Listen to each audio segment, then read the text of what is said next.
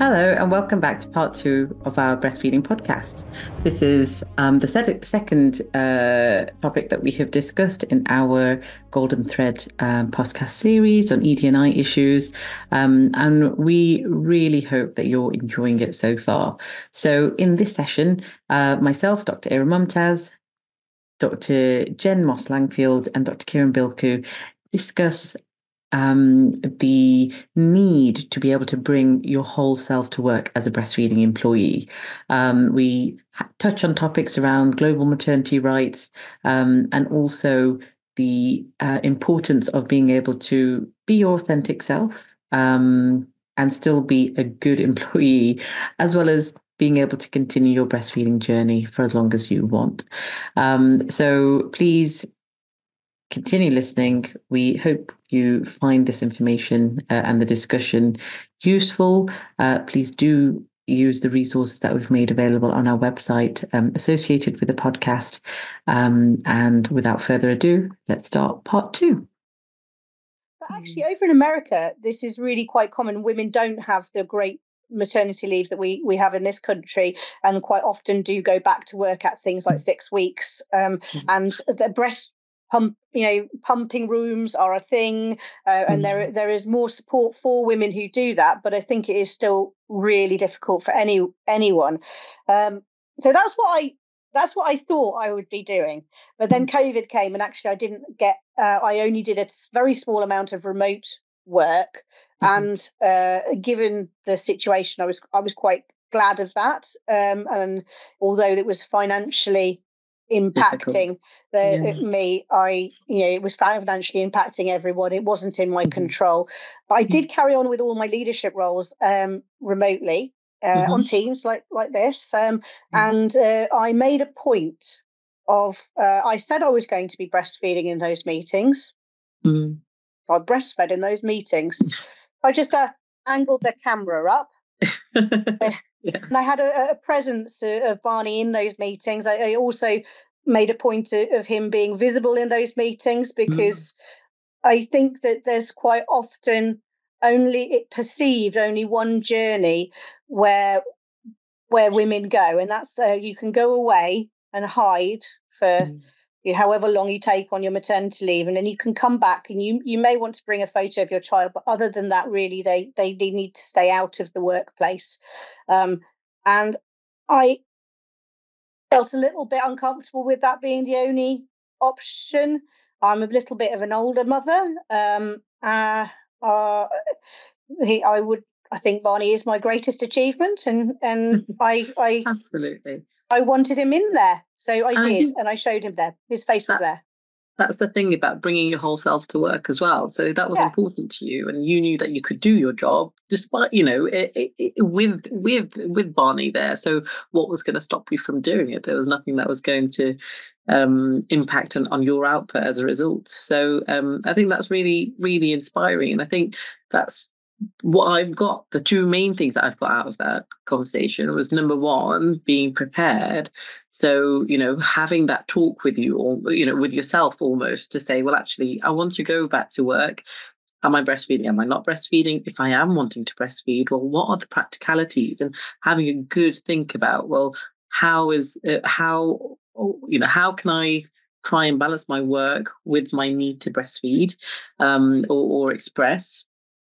And then the second thing was almost writing a list of what your expectations are from your workplace, and then presenting that to your practice managers, and then getting allies. So speaking to your GP partners, speaking to, and obviously we're talking as GPs, aren't we? But actually this is for all primary care colleagues. So as admin, speaking to your colleagues, or as nurses, etc., whoever you might be, speaking to your colleagues first and just saying, well, this is the journey I'm going on, and this is what I want to do.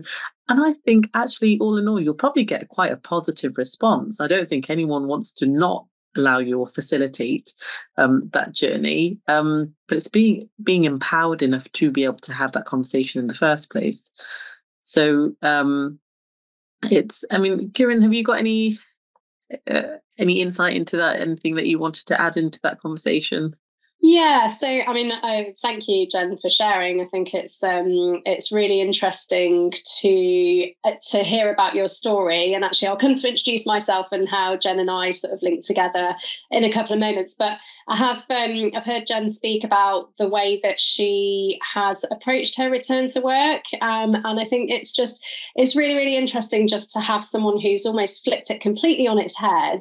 Everybody visualizes parental leave as a long period of time off work, and often it sort of has to fit into certain categories and follow a certain direction, but actually it doesn't, and that's not right for everybody. And so I think it's really, really important to have a different perspective, and actually it's a real eye-opener for people, and it's empowering to know that you can do this in a different way.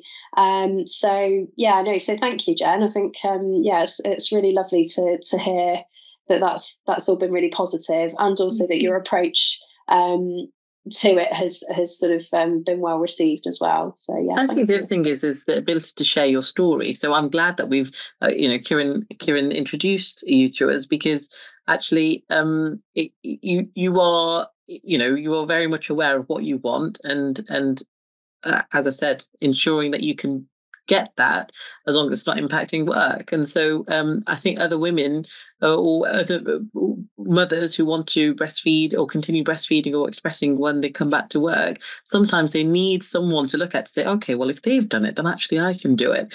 And I had that from my mother, that way back in the 80s, that she could do it, there, and there is a world of possible.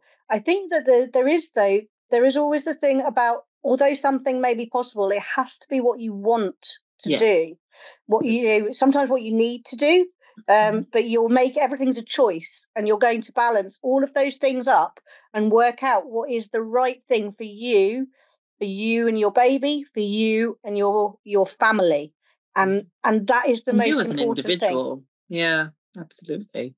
That's really really insightful, and actually a really inspiring story. So thank you so much for sharing it. I think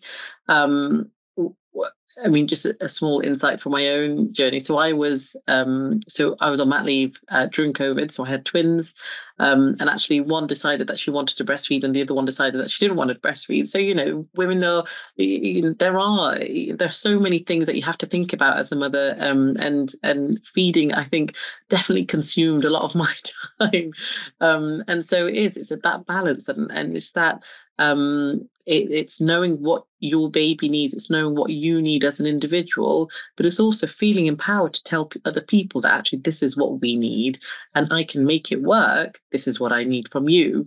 I think sometimes people almost dread having that conversation with practice managers or colleagues, because they think, oh God, it's going to get really poorly received. But I think it's that old age saying, what if you don't ask, you don't get. So for those that want to continue that breastfeeding journey, make it easier for yourself. And I think one of the reasons actually that this event was really important to me was, whilst I was on maternity leave, actually 3 of my sisters were also on maternity leave, and none of them are medics. So 2 were teachers and one's a lawyer.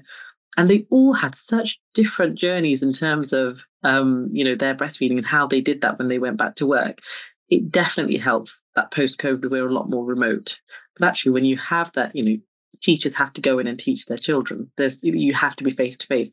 Just as in clinic, we have to go and see our patients. It has to be face-to-face. So her experience of breastfeeding as a teacher was very different to mine, in the sense of she knew what she had spoken to her line manager, and they had already given her a private room. They had given her half an hour in the morning and in the daytime, in the afternoon, to make sure that she had that time to go away from the classroom and pump.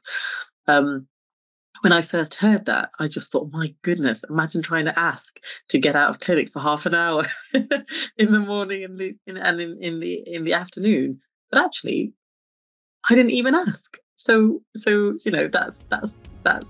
the bit that I want to make sure people are understanding, that it can work and people will help facilitate that journey. It's about asking, and it's about knowing that you are allowed to ask. Sometimes people feel they need that permission, and I hope actually listening to your story they realise that that's absolutely what they can do, and generally the feedback will be positive.